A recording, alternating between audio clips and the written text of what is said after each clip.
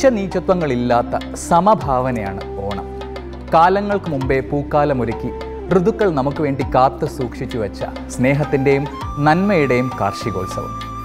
പൂവിളി പൂവിളി പൊന്നോണമായി നീ വരൂ പൊന്നോണത്തുമ്പി.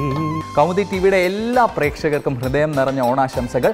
ശരിക്കും അക്ഷരാർത്ഥത്തിൽ ഇത് നിങ്ങൾക്ക് ഒരു പൊന്ന് ഓണമായിരിക്കും. കാരണം ഇന്ന് ഞാൻ എത്തിയിരിക്കുന്നത് കേരളത്തിലെ തന്നെ ഏറ്റവും ആദ്യം സ്വർണത്തിൻ്റെ ഒരു വ്യാപാര ശൃംഖല തുടങ്ങിയ അതിൻ്റെ രാജാക്കന്മാരെന്ന് തന്നെ പറയാവുന്ന ഒരു ഫാമിലിയോടൊപ്പം, ഒരു കുടുംബത്തോടൊപ്പമാണ് ഞാനിവിടെ വന്നിരിക്കുന്നത്.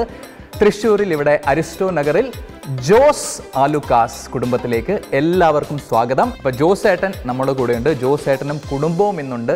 പല സ്ഥലങ്ങളിൽ നിന്ന് അവരുടെ കുടുംബാംഗങ്ങൾ എത്തിയിരിക്കുകയാണ് കൗമുദി ടിവിയോടൊപ്പം, നമ്മൾ പ്രേക്ഷകരോടൊപ്പം ഈ ഓണം ചെലവഴിക്കാനായിട്ട്.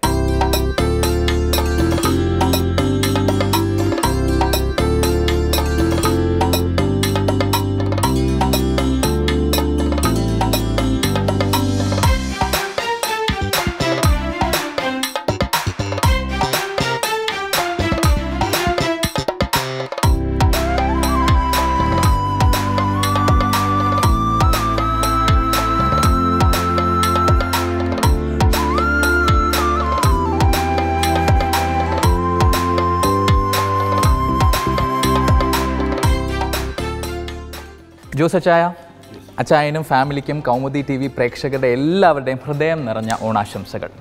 തീർച്ചയായിട്ടും ഓണം എന്ന സങ്കല്പം നമ്മളുടെ മാവേലി രാജാവ് കേരളം ഭരിച്ചിരുന്ന കാലത്ത് മനുഷ്യരെല്ലാവരും ഒന്നുപോലെയും ഒരേ രൂപത്തിലുമാണ് ജീവിച്ചിരുന്നത്. കളവോ ചതിയോ ഇല്ലാത്ത ഒരു സങ്കല്പമാണ് ഓണത്തെപ്പറ്റി മലയാളികൾക്കുള്ളത്. ഓണം എന്ന് പറയുന്നത് മലയാളി കേരളത്തിലായാലും ലോകത്തിൻ്റെ എവിടെയായാലും ഓണം ആഘോഷിക്കും. ഓണം ഒഴിച്ച് ഇല്ലാത്തൊരു മലയാളിയില്ല. ഇതിന് ജാതിഭേദ മതഭേദ ഒന്നുമില്ല. ഓണം മലയാളിയുടെ ഒരു ആഘോഷമാണ്.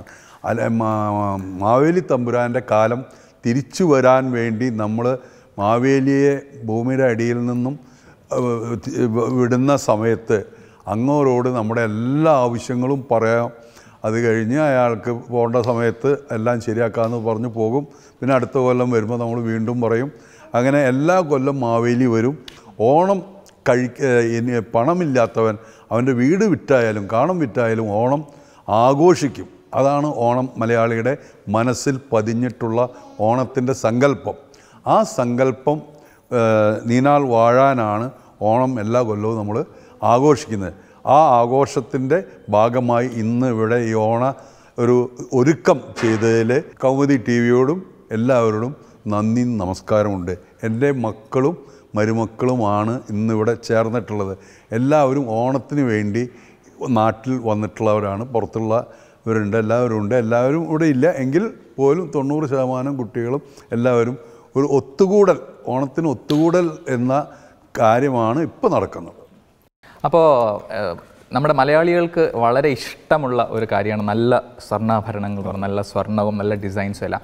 അപ്പോൾ ഇപ്പോൾ ഏത് പ്രധാനപ്പെട്ട സിറ്റിയിൽ കേരളത്തിൽ പോയി കഴിഞ്ഞാലും പുറത്ത് പോയി കഴിഞ്ഞാലും നല്ല ഒരു ചെറുതെങ്കിലും ചിലപ്പോൾ വലുതായാലും നല്ലൊരു ജ്വല്ലറി ഷോപ്പ് ഉണ്ടാകും. ഓരോ ജംഗ്ഷനിലും ഉണ്ട്. അപ്പോൾ ഇതെല്ലാം ശരിക്കും തുടങ്ങി വെച്ചത് ജോസ് ആലുക്കാസ് ആണ് എന്നുള്ളത് ഒരുപക്ഷെ എല്ലാ മലയാളികൾക്കും അറിയില്ലായിരിക്കും. ഏകദേശം 55 വർഷങ്ങൾക്ക് മുമ്പ് തുടങ്ങിയതാണ് അല്ലേ അച്ഛൻ്റെ ഈ ഒരു യാത്ര? 67 ആണ് ഈ സ്വർണത്തിലേക്ക് കടന്നു വരുന്നത്. എൻ്റെ ഫാദർ ഭൂമി മാർക്ക് കൊട എന്ന് പറയുന്ന ഒരു കൊട കമ്പനിയായിരുന്നു. ആ കമ്പനിയുടെ പ്രത്യേകത എന്താണെന്ന് വെച്ചാൽ അന്ന് എല്ലാ വേനൽക്കാലത്തും പണിയും, സീസണാകുമ്പോൾ പീടികകളിൽ കൊണ്ടുപോയി കൊടുക്കും. അങ്ങനെ ഒരു സീസണൽ ബിസിനസ്സായിരുന്നു. 57 EMS ഭരണം വന്നപ്പോൾ ഇവിടെ 4 ആളെ ഇരുത്തിയിട്ടുള്ള എല്ലാ സ്ഥാപനങ്ങളും പൊളിയാൻ തുടങ്ങി. ഒന്നിനും നിലനിൽപ്പില്ലാണ്ടായി.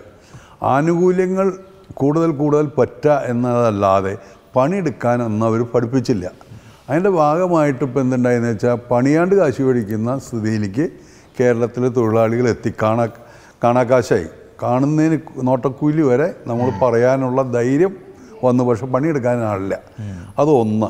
രണ്ടാമത്തേൽ സ്വർണം വന്ന് 14 ക്യാരറ്റായപ്പോൾ എല്ലാവരും നിർത്തിവെച്ചു. മൊറാർജി ദേശായി 14 കാരറ്റ് ആക്കിയതിൻ്റെ ഉദ്ദേശം ഇതിൻ്റെ ശോഭയും പ്രതാപവും പോകുകയും 14 കാരറ്റ് ഒഴിച്ച് ബാക്കിയുള്ളത് ചെമ്പും വെള്ളിയായാൽ ആൾക്കാരിത് ഉപയോഗിക്കില്ല എന്ന വിധിയിലായിരുന്നു. കാരണം ഇന്ത്യയുടെ സമ്പത്ത് മുഴുവൻ സ്വർണത്തിനും പെട്രോളിനും വേണ്ടിയാണ് ഇന്ത്യൻ്റെ പുറത്തേക്ക് പോകുന്നത്. രണ്ടും പുറത്തുനിന്ന് വരുന്നതാണ്. അപ്പോൾ സ്വർണം വന്നാൽ അത് ആഭരണമാക്കി പിന്നെ അതൊക്കെ ലോക്കറിൽ പോകണം, പെട്രോൾ ഉപയോഗിച്ച് പോകണം. അപ്പോൾ അതൊന്ന് നിർത്താൻ വേണ്ടിയിട്ടാണ് അദ്ദേഹം കഴിഞ്ഞ. പക്ഷേ മനുഷ്യന്, മലയാളിക്ക്, ഇന്ത്യക്കാർക്ക് ഒരു പ്രത്യേകത, ഒരു മുഴുവൻ കൃഷിക്കാരാണ്. കൃഷിക്കാർക്ക് ഓരോ സീസൺ കഴിയുമ്പോഴും കിട്ടുന്ന പണം എടുത്തു വയ്ക്കാനോ വ്യാപരിക്കാനോ അന്ന് സംവിധാനങ്ങളില്ല. അപ്പോൾ അവർ ഓരോ സീസൺ കഴിയുമ്പോഴും സ്വർണ്ണമായി അത് എടുത്തു വയ്ക്കും.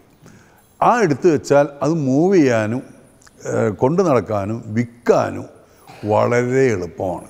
ഇത്രയും എളുപ്പമായ ഒരു സമ്പാദ്യം ഇന്ത്യൻ കർഷകർക്ക് വേറെ ഒന്ന് ഇതിന് പകരം വയ്ക്കാൻ ഉണ്ടായില്ല. അതുകൊണ്ട് അദ്ദേഹത്തിൻ്റെ ആ അത് നിന്നുപോയി. ഞാൻ അന്ന് ആ ഒരു കൺട്രോളുള്ള കാലത്ത് ധൈര്യമായി ബിസിനസ്സിലിറങ്ങി കുറേ കാര്യങ്ങളൊക്കെ നേടാൻ പറ്റി. അതിൻ്റെ വെളിച്ചത്തിൽ അന്ന് വരെ ഓരോ പീഡിയകളും അവരവരുടെ മക്കൾ വന്നാൽ പീഡിയ നിറച്ച് മക്കളാവാന്നല്ലാതെ പീഡിയ വളരില്ല. ഞാൻ എൻ്റെ ഓരോ മക്കളും എൻ്റെ ഓരോ അനിയന്മാരും വരുമ്പോഴും കട എണ്ണം കൂട്ടും. അത് ഞങ്ങളിപ്പോൾ പാർട്ടീഷനിലാണ്. എന്നാൽ പോലും ഞാൻ നട്ട ഒരു മരം ഇന്ന് ലോകത്തിലെ ഏറ്റവും വലിയ തണൽ മരം എന്ന് പറയാവുന്ന രൂപത്തിൽ ആയി ഉണ്ട്. അത് ആലോചിക്കുമ്പോൾ ഉള്ളൊരു സുഖം എനിക്ക് തിരിഞ്ഞു നോക്കുമ്പോൾ ഉണ്ട്. ഇതൊന്നും വിവരം കൊണ്ടല്ല, ഒരു സാഹചര്യത്തിൽ കുറേ ധൈര്യം കാണിച്ചു. ധൈര്യം എന്ന് പറഞ്ഞാൽ അന്ന് കോഫെഫെസ് ഉണ്ട്. ആര് സ്വർണം കൈകാര്യം ചെയ്താലും അവനെ 6 മാസത്തേക്ക് ചോദ്യമില്ലാതെ കോഫെഫെസയിൽ ജയിലിലിടും. അങ്ങനെയുള്ള കാലഘട്ടത്തിൽ ഇതിനെപ്പറ്റിയൊന്നും വല്ലാണ്ട് ആലോചിക്കാണ്ട് മുന്നോട്ട് പോയതുകൊണ്ട് ഇതൊക്കെ വിജയിച്ചു. ഇന്ന് ഞങ്ങളെല്ലാവരും ഇതിലാണ്, എൻ്റെ അനിയന്മാരും വീട്ടുകാരും നാട്ടുകാരും. ഇപ്പോൾ സ്വർണ്ണപ്പീടികകളെന്ന് പറഞ്ഞാൽ തൃശ്ശൂർക്കാരുടെയാണ്. പഴയ കാലത്ത് കേരളത്തിലെ സ്റ്റേഷനറി കുന്നംകുളത്തുകാരുടെയാണ്. അവരാണ് സ്റ്റേഷനറിയിൽ കുന്നംകുളം എല്ലായിടത്തുള്ളത്. ഇന്ന് ഇന്ത്യയിലുള്ള എല്ലാ സ്വർണ്ണപ്പീടികക്കാരും നോക്കിയാൽ നിങ്ങൾക്കറിയാം തൃശ്ശൂർക്കാരാണ്. കല്യാൺ, ആലുക്കാസ്, ജോയ് ആലുക്കാസ്, അല്ലെങ്കിൽ മലബാർ, ഇവരെല്ലാവരും തൃശ്ശൂരിൻ്റെ ഒരു ഇത് കണക്കാക്കിയിട്ടാണ് ഇന്ന് ലോകം മുഴുവൻ തൃശ്ശൂർക്കാരുടെ ആയി മാറിയത്. മലയാളികൾക്ക് അഭിമാനമാണ്. തൃശ്ശൂർക്കാർക്ക് എവിടെ ചെന്നാലും തൃശ്ശൂർ കടകളുണ്ട്. തൃശ്ശൂർക്കാരായ ജോലിക്കാർ എല്ലാ നാട്ടിലും ഉണ്ട്. അതുകൊണ്ട് തൃശ്ശൂർക്കാർക്ക് ഒരു അഭിമാനമാണ്. ഞങ്ങളെ സംബന്ധിച്ച് വലിയ ഗുണമാണ്. അപ്പോൾ ഇനി നമുക്ക് അറിയേണ്ടത് ഈ വലിയ കുടുംബത്തിലെ അംഗങ്ങൾ ആരൊക്കെയാണെന്ന്. എനിക്കറിയാം ഇനിയും കുറച്ച് പേര് വരാനുണ്ട്. അപ്പോൾ ആരൊക്കെ? എനിക്ക് 5 മക്കളാണുള്ളത്. 2 പെൺമക്കളും 3 ആൺമക്കളും. ആ 3 ആളാണ് ഈ ഇരിക്കുന്നവർ. 2 പെൺമക്കളിൽ ഒരാളെ ഇവിടെയുള്ളൂ. 2 അമേരിക്കയിലാണ്. ഒരാൾ ഇപ്പം ഇന്നിവിടെ വന്നിട്ടുണ്ട്. പലരുടെയും മക്കളൊക്കെ പുറത്ത് സിംഗപ്പൂർ മറ്റിടത്തും പഠിക്കുന്നതുകൊണ്ട് അവരൊന്നും എത്തിയിട്ടില്ല. എന്നാൽ പോലും ഇവളുടെ മകളാണ് ജൂലിയറ്റ്. അവൾ അവിടെ മെഡിസിന് പഠിക്കുകയാണ്. അവൾക്ക് കേരളത്തിൽ തന്നെ 1-2 തവണ വന്നിട്ടുള്ളൂ. ഇപ്പോൾ ഓണം കൂടാൻ ഉറച്ച തീരുമാനത്തിലാണ് വന്നിട്ടുള്ളത്. എന്തായാലും ഓണക്കാഴ്ച അവൾ പറഞ്ഞ അമേരിക്കയിലെ മലയാളികളും ഇത് കൊണ്ടു നടക്കാറുണ്ട്. അവിടെയും പുലിക്കളി, ഓണസദ്യയും എല്ലാം ഉണ്ട്. അപ്പോൾ മലയാളി എവിടെയുണ്ടോ ഓണസദ്യ നമ്മളെക്കാൾ നന്നായി ചെയ്യുന്ന. ശരി, അപ്പോൾ ഒരു അമേരിക്കൻ മലയാളിയിൽ നിന്ന് തന്നെ തുടങ്ങിക്കളയാം. എന്തായാലും എല്ലാവരെയും നിങ്ങൾക്ക് അറിയണമെന്ന് ഒരു ആഗ്രഹം ഉണ്ടാവുമല്ലോ. അപ്പം ഹായ് എലിസബത്ത്. Yes, hi. എവിടെയാണ്? Where are you from in US? We are from Pennsylvania. അപ്പോൾ you were born മലയാളികളാണെങ്കിലും അവിടെ തന്നെ? Born and raised in America. Malayalam അറിയോ കുറച്ചെങ്കിലും? അറിയാം, പറഞ്ഞാൽ മനസ്സിലാവും. അപ്പോൾ റിപ്ലൈ ചെയ്യുന്ന ഇംഗ്ലീഷിൽ ആണെന്നേ ഉള്ളൂ. ശരി, അപ്പോൾ എന്ത് തോന്നുന്നു മലയാള ഓണം ഓർമ്മകൾ എന്തൊക്കെയാണ് ശരിക്കും? So growing up, we've only ever celebrated Onam in America, but during the Onam season, Malayali Americans fully embrace all the Onam traditions, whether it's eating food from banana leaves or singing or dancing. It's all very reminiscent of how it started in India. So I'm excited to experience a traditional Malayali Onam this time. അപ്പോൾ ജോസ് ആലുക്ക ഓണം എങ്ങനെയാണ് usually? Well, I haven't experienced many of those, but as you can see, we have an extremely large family, so it's all about spending time with each other and celebrating all of the traditions that have been grown here. Okay super. നമുക്ക് ആദ്യം നമുക്ക് ആ സ്ത്രീ ശക്തി കേന്ദ്രത്തിൽ തന്നെ നമുക്ക് ആ mic ഇങ്ങനെ കൈമാറാം. അപ്പോൾ ഇവിടെ ആരുടെ കെയർ ഓഫിലാണ് ഈ സൈഡിൽ? ഞാൻ മൂത്ത മകൻ്റെ വൈഫാണ്. അതെ അല്ലേ? അതെ, വർഗീസ് ചായ. ഓക്കെ. അപ്പോൾ എങ്ങനെയാണ് സാധാരണ നിങ്ങളുടെ ഓണങ്ങളൊക്കെ ആഘോഷിക്കാറുള്ളത് ഈ കുടുംബത്തിൽ വന്നതിന് ശേഷം? ഞാനിപ്പോൾ കല്യാണം കഴിഞ്ഞിട്ട് 21 ഇയേഴ്സായി. അപ്പോൾ തൊട്ട് എല്ലാവരും സാധാരണ ഇവരെല്ലാവരും ആണെങ്കിൽ പ്രത്യേകിച്ചും ട്രാവലിംഗ് ആണ്. പക്ഷെ ഓണത്തിൻ്റെ അന്ന് എല്ലാവരും ഇവിടെ ഉണ്ടാവും. നമ്മൾ എല്ലാത്തരം സദ്യകൾ ഞങ്ങൾ തന്നെ ഒരുമിച്ചിരുന്ന് ഉണ്ടാക്കി, അത് കഴിഞ്ഞ് പിന്നെ അപ്പച്ചനടക്കം എല്ലാവരും ഞങ്ങൾ കൈകുട്ടി കളി കളിക്കലും പാട്ടുപാടലും. അമ്മച്ചി അതിൽ ഭയങ്കര മിടുക്കത്തിയാണ്. അങ്ങനെ നല്ല സന്തോഷമുള്ള ഓണാണ് എല്ലാ കൊല്ലം ഇതുവരെ ദൈവം സഹിച്ചുണ്ടായിട്ടുള്ളത്. എൻ്റെ പേര് റോസ്. ഞാൻ വർഗീസിൻ്റെ ട്വിൻ ബ്രദറിൻ്റെ വൈഫാണ് പോൾ. അദ്ദേഹം അല്ലേ? പച്ചയും മാച്ചിങ് ആയിട്ട് നിങ്ങൾ അഡ്ജസ്റ്റ്മെന്റിൽ ഇട്ടാണോ? മോനുണ്ട് മാച്ചിങ്. ഓ അത് ശരി. അപ്പം നിങ്ങളുടെ ഈ കൊച്ചു ഗ്രീൻ ഫാമിലിയിൽ ആരൊക്കെയാണ് മെമ്പേഴ്സ്? ഞങ്ങൾക്ക് 3 കുട്ടികളാണ്. മൂത്ത ആൾ ബിസിനസ് മാനേജ്മെൻറ്റ് പഠിക്കാനായിട്ട് സിംഗപ്പൂരിൽ പോയി ഇപ്പോൾ 2 ആഴ്ചയായിട്ടുള്ളൂ.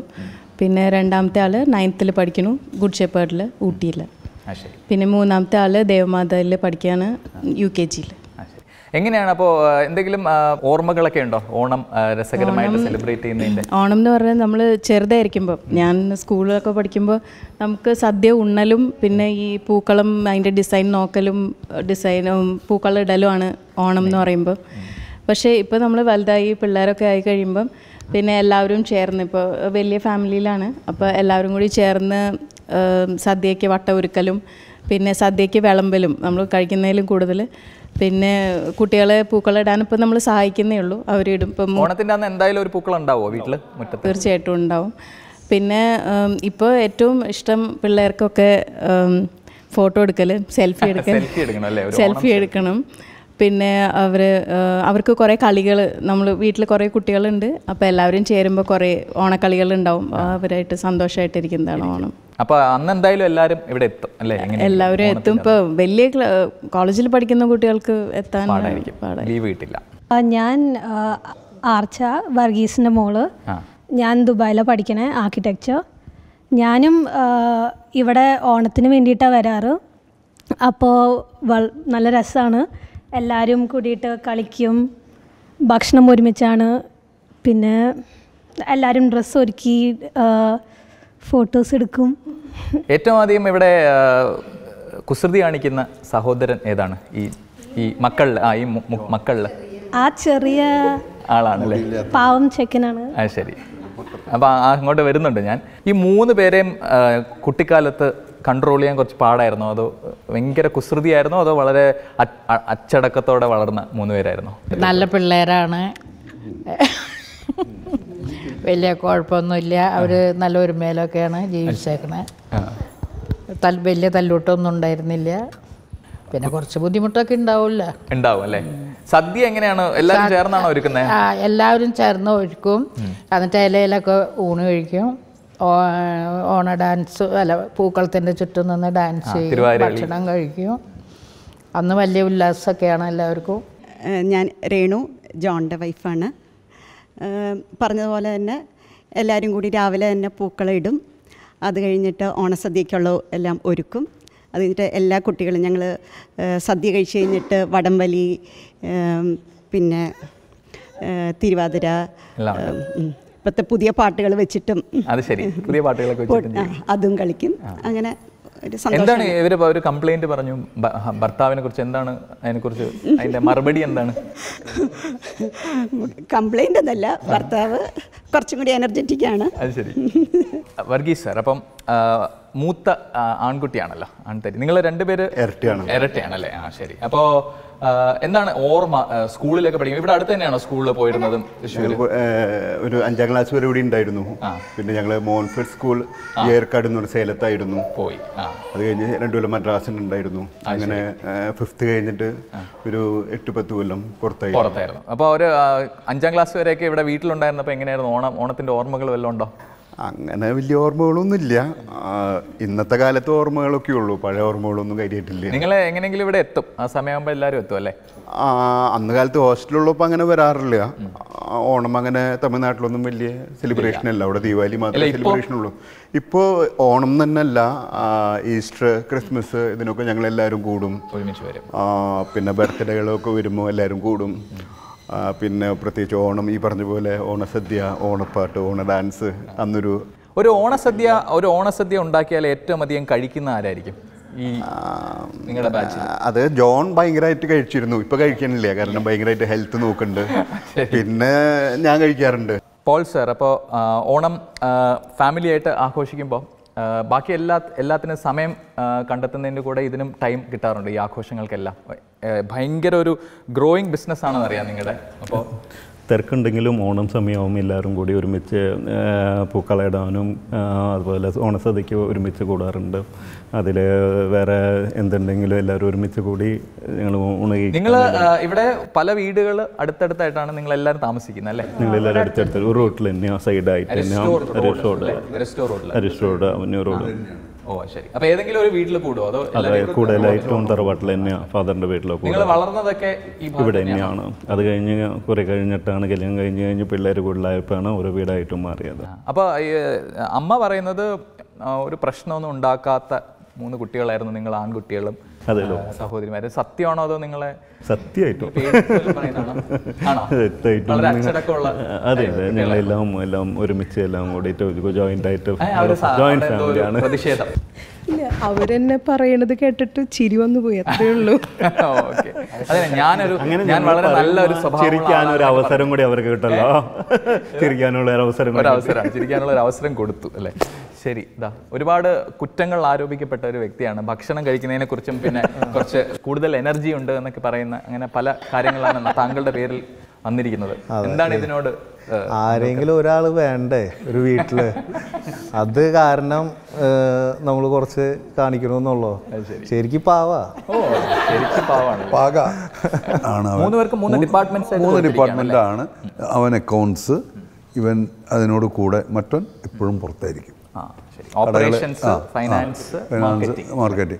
പിന്നെ ISO സർട്ടിഫിക്കേഷൻ കിട്ടിയ അതെല്ലാം ഞങ്ങൾക്ക് ഉണ്ട്. ആദ്യത്തെ കട. പിന്നെ 916 ഞങ്ങളാണ് ഇൻട്രൊഡ്യൂസ് ചെയ്തത്. അത് ശരി. ഇപ്പോൾ ഈ 916 ഇല്ലാത്തൊരു കട കേരളത്തിലില്ല. എല്ലാവരും 916 എന്ന് പറയും. തുടങ്ങി വെച്ചത് ഗൾഫിൽ കട തുടങ്ങിയപ്പോൾ അവിടെ സ്വർണത്തിൻ്റെ പ്യൂരിറ്റിയും ക്വാളിറ്റിയും മനസ്സിലാക്കി അത് ഇവിടെ ഞങ്ങൾ നടപ്പിൽ വരുത്തി. സൂപ്പർ മാർക്കറ്റ് ആദ്യമായിട്ട് ഞങ്ങൾ അതെ, ഗോൾഡിൻ്റെ വലിയ കട തുടങ്ങിയപ്പോൾ വരുന്നവരെല്ലാവരും പറഞ്ഞതൊരു സൂപ്പർ മാർക്കറ്റാണ്. അങ്ങനെ അത് സൂപ്പർ മാർക്കറ്റ്. അതും ജോസ് ആലുക്കാസ്. അതെ അതെ അതെ, സൂപ്പർ. അപ്പോൾ ഇനി കൊച്ചുമക്കളുടെ വിശേഷങ്ങൾക്ക് എനിക്കറിയണം. അതിനു മുമ്പ് എനിക്ക് കുറച്ച് ചോദ്യങ്ങളുണ്ട്. ഈ ചോദ്യങ്ങൾ ചോദിക്കുമ്പോൾ നിങ്ങൾ ആർക്ക് വേണമെങ്കിലും ഉത്തരം പറയാം. അപ്പോൾ ഇതിനെ കുറിച്ചായിരിക്കും. പ്രൈസ് നിങ്ങളുടെ മാനേജർ തന്നെ തരും, ഞാൻ അദ്ദേഹത്തോട് പറഞ്ഞിട്ടുണ്ട്. അപ്പോൾ ഈ ഗെയിമിൻ്റെ പേര് ഇത് ഏത് ജോസ് അലുക്കയാണ് എന്നാണ്. അപ്പോൾ ഞാൻ ഓരോ ചോദ്യം ചോദിക്കും, അതിൻ്റെ ഉത്തരം ഇവരിൽ 3 പേരിൽ അല്ലെങ്കിൽ ഇവിടെ സഹോദരിമാരെ നോക്കാം, ഇവർ 5 പേരിൽ ആരായിരിക്കും ഇതിനെ മാച്ച് ചെയ്യുന്നത്, ഇതിൻ്റെ ആൻസർ മാച്ച് ചെയ്യുന്നതെന്ന് യു ഹാവ് ടു സേ. 5 മക്കളിൽ ആരായിരിക്കും ഈ ക്വാളിറ്റി ഉള്ളത്? നിങ്ങൾ 3 പേരാണോ ഉത്തരം ചെയ്യേണ്ടത്? ഇവർക്കും അച്ഛനമ്മമാർക്കും പറയാം കേട്ടോ. ശരി, ഇവരിലെ ആരുടെ പേരായിരിക്കും വരുന്നതെന്നേ? സ്കൂൾ മാഷിൻ്റെ കയ്യിൽ നിന്ന് ഏറ്റവും അധികം വഴക്കോ അടിയോ കിട്ടിയിട്ടുള്ളത് ഏത് ജോസ് ആലുക്കയ്ക്കായിരിക്കും? 2 പേരുടെ ഇവിടെ ഒരു ഉത്തരം. ജോൺ ആലുക്കയ്ക്ക്. ഇവിടെ പേരെന്താ ചേച്ചിയുടെ പേര്? ബീന. പിന്നെ ജോൺ. ഓക്കെ, 2 വോട്ട് ജോണിനും ഒരു വോട്ട് ബീനയ്ക്കും. ഓക്കെ ശരി. അപ്പോൾ ജോൺ എന്നാ ഒന്ന് കൈയടിച്ചേ.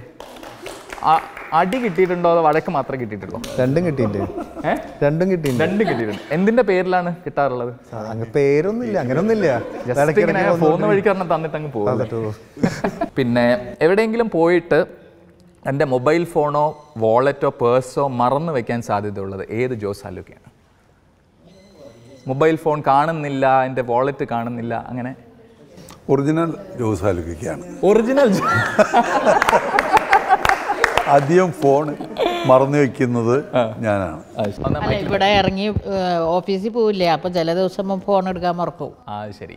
മറ്റേ കണ്ണട വെച്ചിട്ട് എവിടെയാണെന്ന് ചോദിക്കുന്ന അങ്ങനെ കണ്ണട എന്നെ അധികം ഉപയോഗിക്കില്ല. ഈ മൊബൈലും പെർസുമാണ്. 75 വയസ്സ് കഴിഞ്ഞ് എനിക്ക് പത്രം വായിക്കാൻ കണ്ണട വേണ്ട. ആഹാ സൂപ്പർ. ശരി, പിന്നെ ഏതെങ്കിലും ഒരു ഫംഗ്ഷൻ ഉണ്ടെങ്കിൽ അതിൽ ഏറ്റവും ആദ്യം എത്തുന്നത് ആരായിരിക്കും? ഏത് Jose ആലുക്കയായിരിക്കും first one two reach? അത് അമ്മയായിരിക്കും. പോള്. ഓക്കെ. കഴിച്ചോ. പിന്നെ ഒരു സിറ്റിയിലോ അല്ലെങ്കിൽ ഏതെങ്കിലും ഒരു പ്രദേശത്തുള്ള ഏറ്റവും നല്ല റെസ്റ്റോറൻറ്റുകൾ, കഴിക്കാൻ പറ്റിയ സ്ഥലങ്ങൾ. അപ്പോഴേ ഞാൻ തീർക്കുന്നതിന് മുമ്പ് ഇവിടെ ഒരാൾക്ക് ആൻസർ ഉണ്ട്. അതറിയാവുന്നത് ആർക്കായിരിക്കും? ഏറ്റവും നല്ല റെസ്റ്റോറൻറ്റ്സ് അറിയാവുന്ന ആരായിരിക്കും? മോള് പറ. ഇവർ 3 പേരിലോ അല്ലെങ്കിൽ ഇവിടെ ബീന ആൻറ്റി. Paul again. ഇതവിടെ ജോൺ ചായന് പറയുന്നു ഇവിടെയാണ് അതിൻ്റെ. ആണോ? സത്യമാണോ? എല്ലാവരും ഒരു രാത്രിയായാൽ ഒന്നിച്ച് ഇറങ്ങി പോകാറുണ്ട്. പോകുമ്പോൾ ഈ 3 ആളുടെ ഫാമിലിയും ഒന്നിച്ചായിരിക്കും മതിയും പോവുക. എന്താണ് ഫേവറേറ്റ് ഡിഷ്? ഏതെങ്കിലും ഉണ്ടോ? ഇറ്റാലിയൻ. നല്ല ചൈനീസ് ആൻഡ് ഇറ്റാലിയൻ. പിന്നെ എന്താണ് വായന? ബുക്സ് വായിക്കുന്ന? അധികം മൊബൈലാണ് വായിക്കുന്നത്. കൂടുതൽ ബുക്സ് തന്നെയാണോ? ബുക്സ് കുറവാണ്. അത് ശരി. മൊബൈലിൽ വൈഫ് ബുക്ക് വായിക്കും. ബുക്ക് വായിക്കും. അല്ല, എന്നാലും മൊബൈലിൽ വായിക്കുമോ? വായിക്കും. ശരി. ഈ ബുക്സ് വായിക്കും അല്ലേ? ഒരുപാട് ബുക്സ് നല്ല ന്യൂസും അങ്ങനത്തെ കറണ്ട് അഫയേഴ്സും കാര്യങ്ങളൊക്കെ അപ്ഡേറ്റഡ് ആണ്. വേറെ എന്താണ് ഹോബീസ് ആയിട്ട്? അങ്ങനെ പ്രത്യേകിച്ചില്ല. ജിമ്മിലൊക്കെ ഒന്ന് പോവും. അത് ശരി. ട്രാവൽ ചെയ്യും. അത് ശരി. ശരി, അപ്പം അടുത്ത ചോദ്യം. ഏറ്റവും നന്നായിട്ട് പടം വരയ്ക്കുന്നത് ഏത് ജോസ് ആലുക്ക? 3 പേരും പടം വരയ്ക്കില്ല, വരപ്പിക്കും. ഏത് പടമാണ് നിങ്ങൾ വരപ്പിക്കുന്നതാണോ പറയുന്നത്? അല്ല, അങ്ങനത്തെ ആർക്കിടെക്ചർ അങ്ങനത്തെ എന്നോടൊക്കെ കുറച്ച് ഇഷ്ടമുണ്ട്. അങ്ങനെ പറഞ്ഞാൽ വേണമെങ്കിൽ വരയ്ക്കും. ഏറ്റവും നന്നായിട്ട് പാട്ട് പാടുന്ന ജോസ് ആലുക്ക ഏതായിരിക്കും? ജോൺ പാടും. ആണോ? ഷോ ഡാൻസും ഉണ്ട്, പാട്ട് മാസ്റ്ററാണ്. സുംബയുടെ മാസ്റ്ററാണ്. ഓഹോ, അത് ശരി. ഇതെല്ലാം ഉണ്ട്. ഞാൻ പാട്ട് മാത്രമല്ല, ഞാൻ ഡാൻസും കളിക്കും അല്ലേ? അപ്പോൾ എന്നാൽ പിന്നെ നമുക്ക് 2 വരി കേൾക്കാം. ഏതെങ്കിലും പബ്ലിക്കിൽ പാടില്ല, ബാത്റൂമിലെ പാടുള്ളൂ. ഏതായാലും കുഴപ്പമില്ല. നഴ്സറി റൈം ആയാലും കുഴപ്പമില്ല. പൂവിളി പൂവിളി പൊന്നോണമായി നീ വരൂ പൊന്നോണമായി. നമുക്ക് അത്തപ്പൂക്കളത്തിന് ചുറ്റുമുള്ള തിരുവാതിര കളി കണ്ടിട്ടുണ്ട്, പക്ഷേ അതിന് ചുറ്റുമുള്ള സുംബ ഇതുവരെ കണ്ടിട്ടില്ല. പക്ഷേ ഇന്ന് ചിലപ്പോൾ നമുക്ക് കാണാനുള്ളൊരു സാധ്യതയുണ്ട്.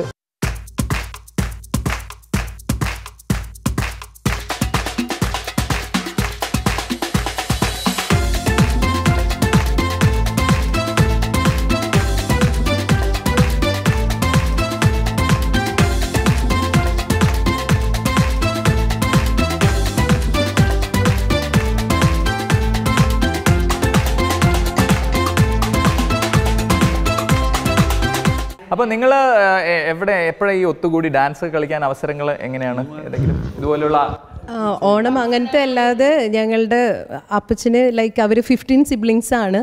അപ്പോൾ ഇഷ്ടംപോലെ കസിൻസിൻ്റെ കല്യാണങ്ങൾ. അപ്പോൾ കല്യാണ തലേന്ന് അങ്ങനെ എല്ലാവരും കൂടി, അതിപ്പോൾ വരാത്തവരാണെങ്കിലും വാട്സാപ്പിൽ സ്റ്റെപ്പ് ഇട്ട് കൊടുത്തിട്ട് വരെ ഉഷാറായിട്ട് എല്ലാവരും കളിക്കും.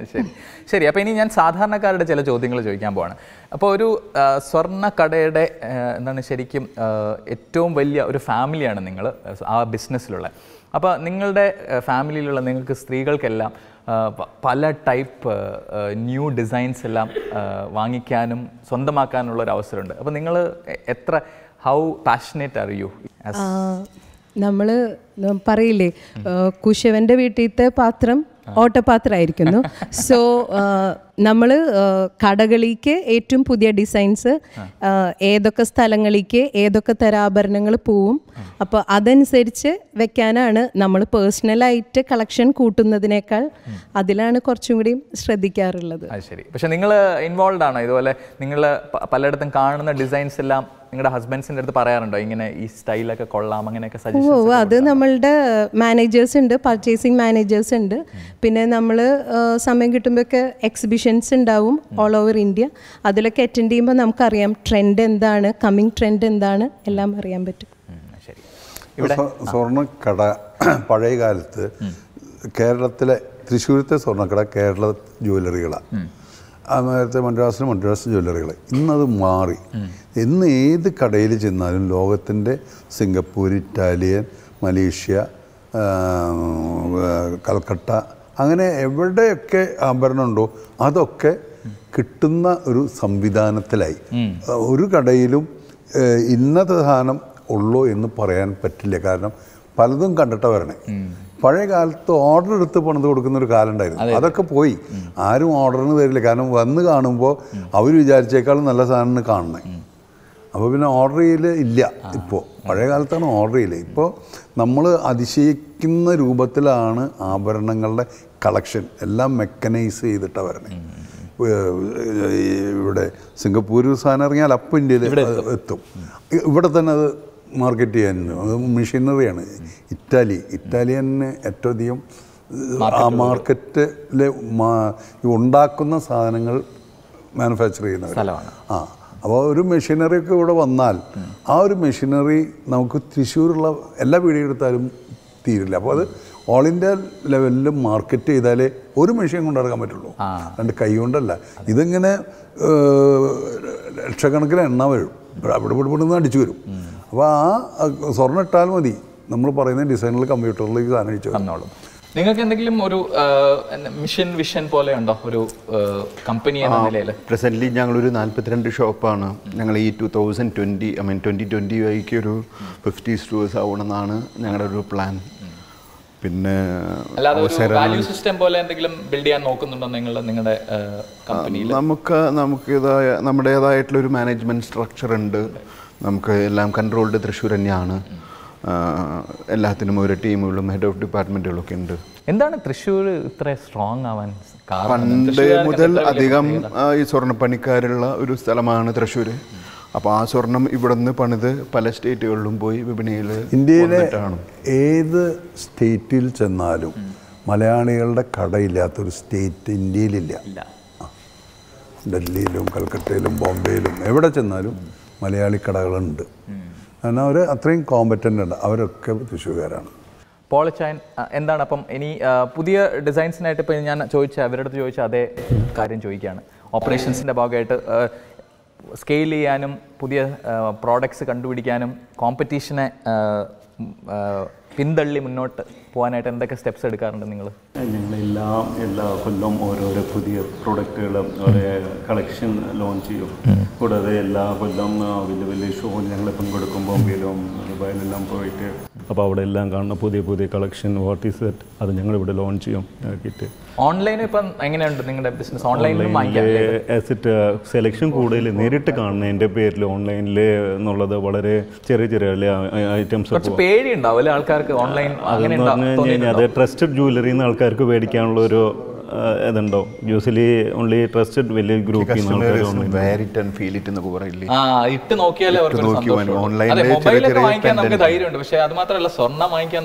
അത് ഒരു ബ്രാൻഡഡ് ജ്വല്ലറി ഗ്യാരണ്ടി അതെല്ലാം തന്നെ. ഒരു ബ്രാൻഡഡ് ജ്വല്ലറി ആകുമ്പോൾ ആൾക്കാർക്ക് എപ്പോൾ മേടിച്ചാൽ ആ ബില്ല് വെച്ച് മാറ്റി ഓഫ്ലൈൻ. ഓൺലൈൻ എന്നുള്ളത് ചെറിയ ആയിട്ട് ഗിഫ്റ്റിംഗ് ആയിട്ടും കൂടുതലായിട്ട് സെയിൽ വരാം. ഓഫ്ലൈൻ ദേ വിൽ നോട്ട് അത് വന്നിട്ട് നോക്കാനും അതിനൊക്കെ ആയിട്ട് കാണില്ല. What is that gifting item small 25,000 അതിനും താഴെയുള്ള ഐറ്റം ഓൺലൈനിലും മെയിൻ സെയിലും. മാർക്കറ്റിങ്ങിന് എന്തൊക്കെ തന്ത്രങ്ങളാണ് ഇപ്പം ഉപയോഗിക്കാറുള്ളത്? തന്ത്രം എന്ന് പറഞ്ഞാൽ ഫസ്റ്റ് എന്ന് പറയുന്നത് പ്രൊഡക്റ്റാണ്. അത് കഴിഞ്ഞിട്ടാണ് ബാക്കി എന്തും പറഞ്ഞാലും അതിന് വാല്യൂ ഉള്ളൂ. ആദ്യം പ്രൊഡക്റ്റിനെ സംബന്ധിച്ച് നമ്മൾ ഈ പറഞ്ഞ പോലെ എല്ലാ രാജ്യത്തുനിന്നും അതുപോലെ എല്ലാ സ്ഥലത്തുനിന്നും നമ്മൾ പ്രൊഡക്റ്റ് കൊണ്ടുവന്ന് വെച്ച് കസ്റ്റമർക്ക് അത് എന്താ പറയുക വേറെ പുറത്ത് പോയാൽ കിട്ടില്ല. അതേപോലത്തെ കളക്ഷൻസാണ് നമ്മൾ പുറത്തുനിന്ന് കൊണ്ടുവരുന്നത്. അത് നമുക്കൊരു ടീം തന്നെയുണ്ട് കളക്ട് ചെയ്യാനൊക്കെ ആയിട്ട്. പല സ്ഥലങ്ങളും ഓൾ ഇന്ത്യ ബേസും പുറത്തൊക്കെ ആയിട്ട്. നമ്മൾ 4 സ്റ്റേറ്റിലും 4 മാനേജേഴ്സ് ഉണ്ട്, കളക്ഷൻ മാനേജേഴ്സ്. അവരെല്ലാം അതാത് സ്റ്റേറ്റിലെ ആവശ്യങ്ങൾ മനസ്സിലാക്കി ഈ ഇതുകളിൽ പോകും, എക്സിബിഷനുകൾ. അപ്പോൾ ഹോൾസെയിലേഴ്സ് എല്ലാം അവിടെ വരും. ആ എക്സിബിഷനിൽ മദ്രാസിൽ എന്തൊക്കെ വേണം എന്നുള്ളത് ഇവൻ്റെ കയ്യിൽ ലിസ്റ്റുണ്ട്. അവരുടെ കേരളത്തിൽ എന്തൊക്കെ വേണമെന്ന് ഇവരുടെ ലിസ്റ്റാണ്. ലിസ്റ്റ് പ്രകാരം അവർ കളക്ട് ചെയ്ത് അതാത് സ്ഥലത്ത് എത്തിക്കും. അവിടെ നിന്ന് ഡിസ്ട്രിബ്യൂട്ട് ചെയ്യും. നിങ്ങളുടെ ഫാമിലിയിൽ ആരൊക്കെയാണ് ഉള്ളത് പറഞ്ഞില്ലല്ലോ? ഞങ്ങൾക്ക് 4 മക്കളാണ് ഉള്ളത്. രണ്ടുപേരും ഇപ്പോൾ ബാംഗ്ലൂർ പഠിക്കുക. മൂത്താൾ 11th, രണ്ടാമത്തെ ആൾ 7th. പിന്നെ മൂന്നാമത്തെ ആൾ ദേവമാതയിൽ പഠിക്കുന്നു. പിന്നെ നാലാമത്തെ നാലാമത്തെ ആളാണോ ഇവിടെ ഓടിച്ചാടി നടന്നത്? ഇതാരാണ്? ആലിയ. മറിയം. മറിയം ആരുടെ കെയർ ഓഫ് ആണ്? ഓക്കെ. ഹലോ, ഏത് ക്ലാസ്സിലാ? ഏത് സ്കൂളിൽ പഠിക്കുന്നു? ദേവമാത. ഓണം സെലിബ്രേറ്റ് ചെയ്യാറുണ്ടോ സ്കൂളിൽ? എന്താ ഏറ്റവും ഇഷ്ടം ഓണത്തിനെ കുറിച്ച്? ഹോളിഡേ. ഓക്കെ. പൂക്കളം ഇടാനൊക്കെ അറിയാവോ? ഇട്ടിട്ടുണ്ടോ എപ്പോഴെങ്കിലും? ഇവിടെ സ്ഥിരം ഇടാറുണ്ടല്ലേ. പിന്നെ എന്തൊക്കെ അറിയാം? തിരുവാതിര, കൈകൊട്ടിക്കളി പഠിപ്പിച്ചു തന്നിട്ടുണ്ടോ അമ്മ? കുറച്ച്. സുംബയാ കുറച്ചും കൂടി അറിയാവുന്നല്ലേ. ശരി. ഇനി അടുത്തയാള് മേരി. ഏത് സ്കൂളിലാണ് പഠിക്കണേ? ദേവമാത. നിങ്ങൾ ഒരുമിച്ചാണോ സ്കൂളിൽ പോണേ? ഓ, ഇവർ രണ്ടുപേരും ഒരേ ക്ലാസ്സിൽ. ഓ, ജോസ് ക്ലാസ്സിൽ ഫസ്റ്റ് ആണോ? അതെ. സ്കൂളിൽ, ക്ലാസ്സിലല്ല. സ്കൂളിൽ ഫസ്റ്റ് ആണോ? ക്ലാസ്സിൽ ഫസ്റ്റ് ആണ്. എങ്ങനെയാ ആരാ പഠിപ്പിക്കുക? അതോ ഒറ്റയ്ക്കിരുന്ന് പഠിച്ചോളൂ? ഓക്കെ. അപ്പം നിങ്ങൾ എന്താ ഇവിടെ വീട്ടിലിരുന്നിട്ട് ഓണത്തിനൊക്കെ ഇതുപോലെ അവധി കിട്ടുമ്പോൾ എന്താ നിങ്ങൾ എല്ലാവരും കൂടി ചെയ്യുക? 15 കൊച്ചുമക്കളല്ലേ ഇവിടെ? ഓക്കെ. അപ്പോൾ എന്താ നിങ്ങൾ കളിക്കുക? ഒരുമിച്ച് കളിക്കാറുണ്ടോ? എല്ലാവരും സെപ്പറേറ്റ് ആണോ? ശരി. അപ്പോൾ ഇനി നമുക്ക് ഡാൻസേഴ്സ് എല്ലാം ഒരുപാട് നർത്തകരുള്ള ഒരു ഇതാണ്. സാധാരണ സ്ത്രീകളാണ് നൃത്തത്തിന് പേര് കേട്ടത്. പക്ഷേ ഇവിടെ ഒരു സുംബ ഇൻസ്ട്രക്ടർ വരെ ഉണ്ട് അവരുടെ പുരുഷന്മാരുടെ ഇടയിൽ. അപ്പോൾ നമുക്ക് അവരുടെ എന്തെങ്കിലുമൊക്കെ ഒരു അല്ലേ ടാലന്റ് കാണാം. അത് മാത്രമല്ല, നമുക്ക് ജോസ് ചായനും പാടുന്നുണ്ടായിരുന്നു. ഞാൻ പൂവിളി പാടിയപ്പോൾ എൻ്റെ കൂടെ മൂളി പാടുന്നുണ്ടായിരുന്നു. ഏതെങ്കിലും ഒരു പഴയ പാട്ട് എനിക്ക് ഈ മൂളാനേ അറിയുള്ളൂ, പാടാറില്ല. മതി.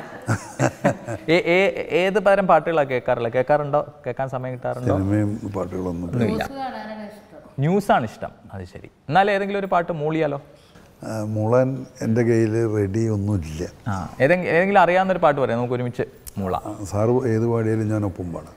മാണിക്യ വീണയുമായ മനസ്സിന്റെ താമര പൂവിലുണങ്ങളേ. 75 ആണെങ്കിലും 45 വയസ്സായിട്ടുള്ളൂ. അതെ, മനസ്സുകൊണ്ട്. മനസ്സിന് 45 ആയിട്ടുള്ളൂ. അത്രേ ഉള്ളൂ. ശരീരം മനസ്സിൻ്റെ ഒപ്പം ഇപ്പോൾ എത്തണില്ല. അതിപ്പോൾ എന്നാലും ഇത്രയും ഈ 75 വയസ്സിലും ഇത്രയും ചുറുചുറുക്കോടെ ഇരിക്കണു. തീരുമാനങ്ങൾ എടുക്കുന്നതിലൊക്കെ എങ്ങനെയാണ്? ഇപ്പം മക്കൾക്ക് വിട്ടുകൊണ്ടിരിക്കുകയാണോ? അതോ എന്തെങ്കിലുമൊക്കെ ഇടയ്ക്കിടയ്ക്ക് നിർദ്ദേശം ഉണ്ട്.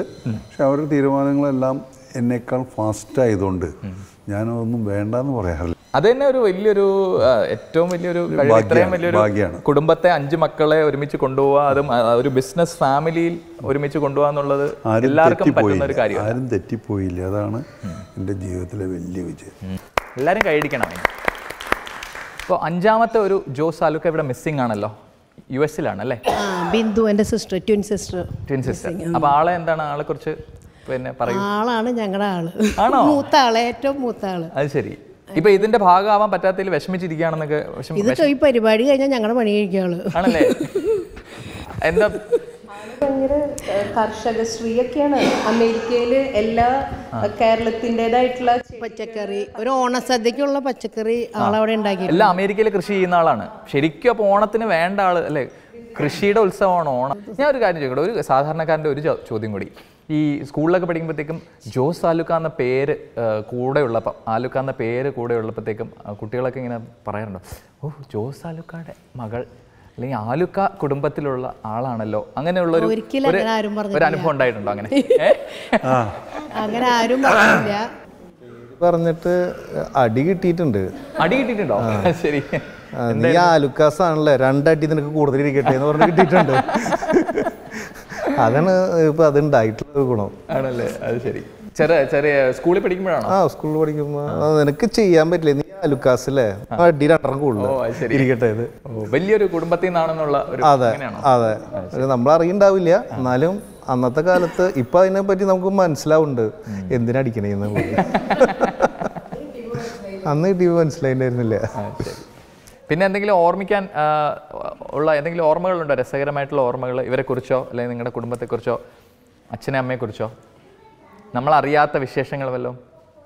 ഒന്നുമില്ല. ഞങ്ങളെല്ലാവരും ഓണത്തിന് ചെറുപ്പത്തിൽ എല്ലാവരും കൂടി പൂക്കളൊക്കെ പറിക്കാൻ പോകുമായിരുന്നു. ഇപ്പോൾ പിന്നെ അത് വേണ്ടല്ലോ, വാങ്ങിച്ചാൽ മതി പുറത്ത് പോയിട്ട്. അപ്പോൾ അത് ഒരു ഓർമ്മയുണ്ട്. പൂക്കൾ കുറച്ച് 10 days പൂക്കളിടും, 10 ദിവസം ഇടും. ഒന്ന് ചെറുതൊക്കെ നമ്മുടെ അതൊക്കെ ഇടും. ഓണസദ്യ എല്ലാവരും കൂടി കഴിക്കും. അതൊരു ബഹളമായിരുന്നു. ഞങ്ങൾക്ക് ഒത്തിരി വലിയ ഫാമിലി അല്ലേ, എല്ലാവരും വരും, എല്ലാവരും കൂടി ഒരുമിച്ച് ഫുഡ് കഴിക്കും. പിന്നെ 10 days വെക്കേഷൻ, എല്ലാ കസിൻസും വരും. അപ്പോൾ അതൊരു രസമായിരുന്നു. ശരി, അപ്പോൾ എന്താണ് കൗമുദി TV പ്രേക്ഷകരോട് പറയാനുള്ളത് ഈ ഓണത്തിനും? കൗമുദി പ്രേക്ഷകരോട് എനിക്ക് പറയാനുള്ളത്, ഓണത്തിനോടനുബന്ധിച്ച് ഞങ്ങളുടെ ഓണ ഒരുക്കങ്ങളെ വേഗത കൂട്ടുകയും ഭംഗിയാക്കുകയും ഞങ്ങൾക്ക് ഇതേവരെ അനുഭവിക്കാൻ പറ്റാത്ത വിധം ഇതിനെ വലുതാക്കുകയും ചെയ്ത കൗമുദി TVയോട് അങ്ങേയറ്റം നന്ദിയും നമസ്കാരമുണ്ട്. അങ്ങനെ കേരളത്തിലെ സ്വർണ്ണ വ്യാപാര ശൃംഖലയുടെ ഏറ്റവും തലപ്പത്ത് നിൽക്കുന്ന Jose Alukkas and sons and daughters, ഇവരുടെ കുടുംബത്തെ നമ്മൾ പരിചയപ്പെട്ടു. അവരുടെ ഓണം നമ്മൾ കുറച്ചും കൂടി അടുത്തറിഞ്ഞു. ശരിക്കും ഞാൻ ഏറ്റവും പുതുമയോടെ അറിഞ്ഞ ഒരു കാര്യം എന്ന് പറഞ്ഞാൽ ജോസ് ആലുക്ക അല്ലെങ്കിൽ ജോസ് എന്ന് പറഞ്ഞാൽ മാസാണ്. അങ്ങനെയുള്ള ഓരോ ഡയലോഗുകളും വിശേഷങ്ങളുമായിരുന്നു ജോസേട്ടൻ നമുക്ക് പകർന്നു തന്നത്.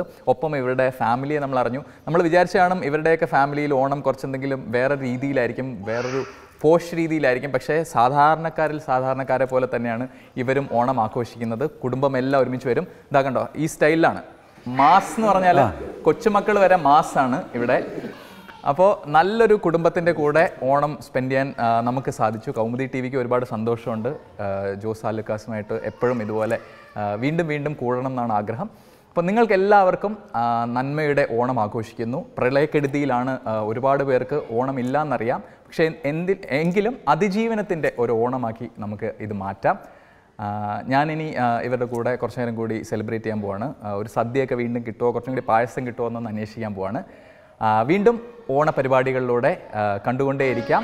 എല്ലാവർക്കും നമസ്കാരം.